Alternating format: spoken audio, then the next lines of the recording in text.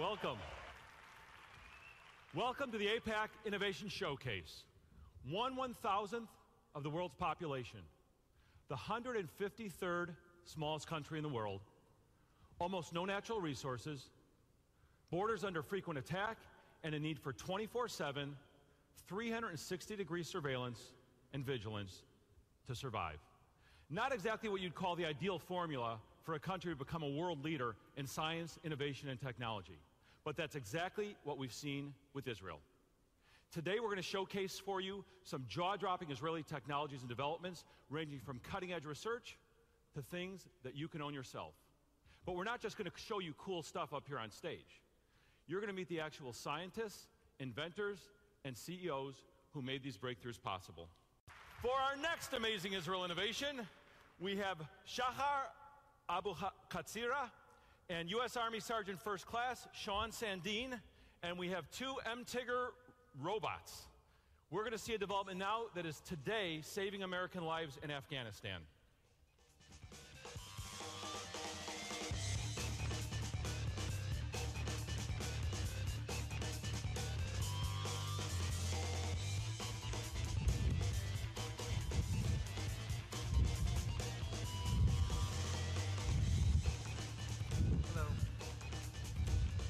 Welcome. Sergeant Sandin, you're in civilian clothes because you're with assigned where right now? I'm assigned to the Asymmetric Warfare Group. And you've been deployed overseas? Yes, to Iraq and Afghanistan. With what branch of the service? With the 2nd Airborne Division, Explosive Ordnance Disposal Units, and my current unit.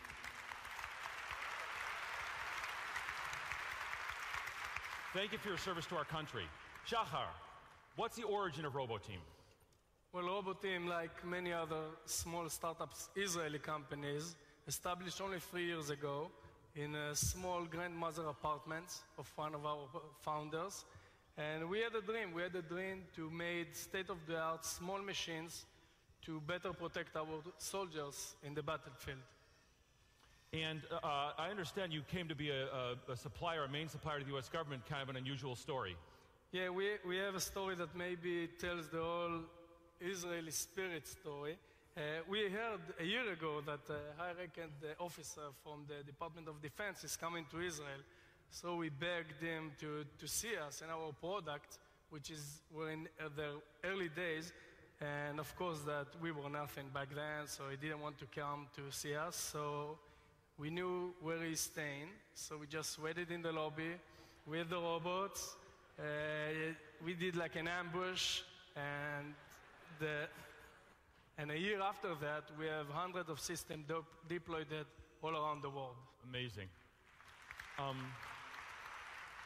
So why don't you show us a demonstration? I understand one of the most difficult things for a robot is to climb steps. Show us how you climb steps. Yeah, the new battlefield is an urban battlefield, and you have stairs. And stairs is a challenging obstacle for robots, especially small robots.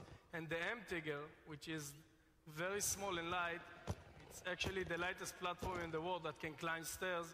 And as you saw, it can climb any kind of stairs and do it easily. Sergeant Sandin, how would you like to have had a MTIGR when you were deployed in Afghanistan? Are you kidding me? I would have killed for one of those. So, Shachar, why is your company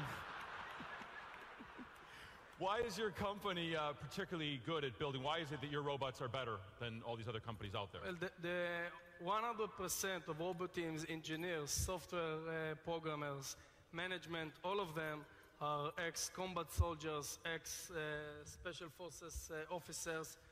This brought us the knowledge to create systems that are ready for the field. So all your engineers are soldiers also? Like 100%, yeah, like myself. And I understand during the recent conflict in Gaza, it was a little chance to do some testing? Yeah, it's also a nice story. When we finished the first line of products, we want to test it, and then the operation in Gaza started. So we said it's a great chance to check the systems.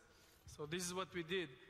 Half of the company went to reserve activity, so each employee got a system to test it in the field, and it was successful. And tell me briefly, what is this robot that MTIGR brought us? Yeah, so the MTIGR is the lightest in the world, and it's small, but this is the Iris. It's even smaller. It's our miniature platform, still in development phase, and we like to call it the third eye.